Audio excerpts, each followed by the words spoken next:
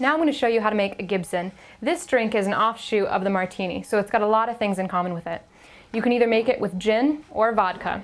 In this case, I'll make it with gin. In addition to that, the other ingredient you're going to use is dry vermouth. Now, dry vermouth is really strong, so you don't use that much, and a lot of times if you put too much in, the customer is going to complain. It's better to go on the lighter side because you can always add afterwards if they want you to make it a little bit more with vermouth. So first, we're going to fill our mixer up halfway with ice.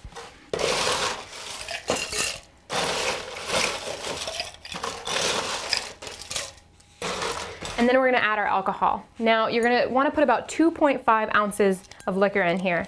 And I'm not going to measure it because I'm just going to count my pour, but you might want to measure it when you do it.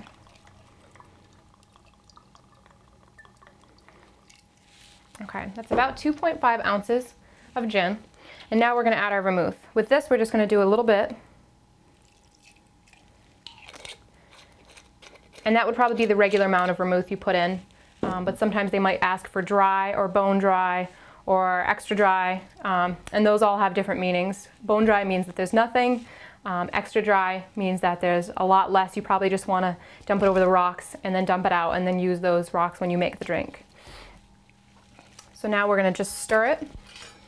We're going to stir it with our bar spoon, and you're just going to want to go carefully around. You don't want to bruise the ice. That means when you break pieces of the ice off into the gin. So we're just going to go a few times around and just enough to chill the ice. Now we're going to take it and we're going to pour it into our cocktail glass.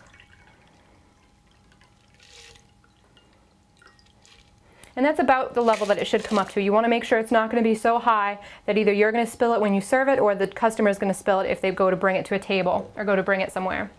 And the garnish for this drink is going to be 2 cocktail onions.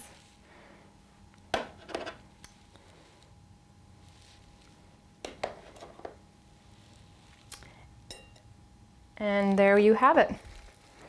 That is how you make a Gibson.